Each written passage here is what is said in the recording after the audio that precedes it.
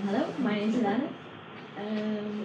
My background is in medicine, and I've been playing with the idea for a while of creating a game where patients could interact with concepts of infections.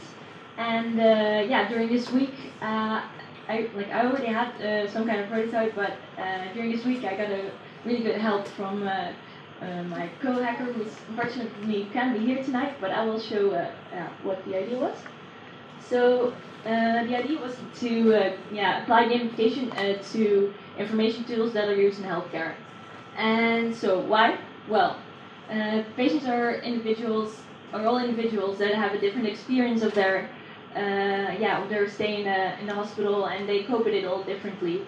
It can be scary. They can be like frustrated, and all types of deals with coping with it.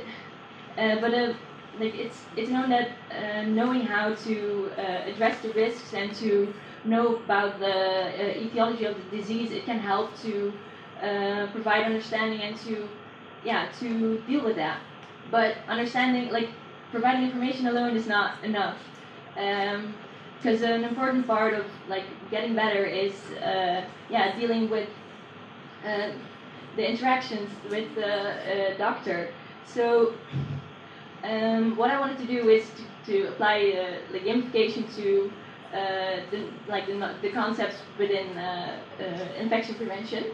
And so we managed to get a game working. I'll show it later. And then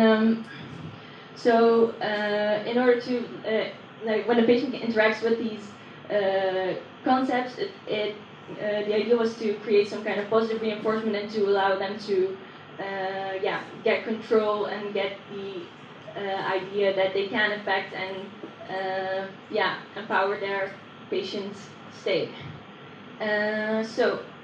Okay, what about this game? I will show now what we did.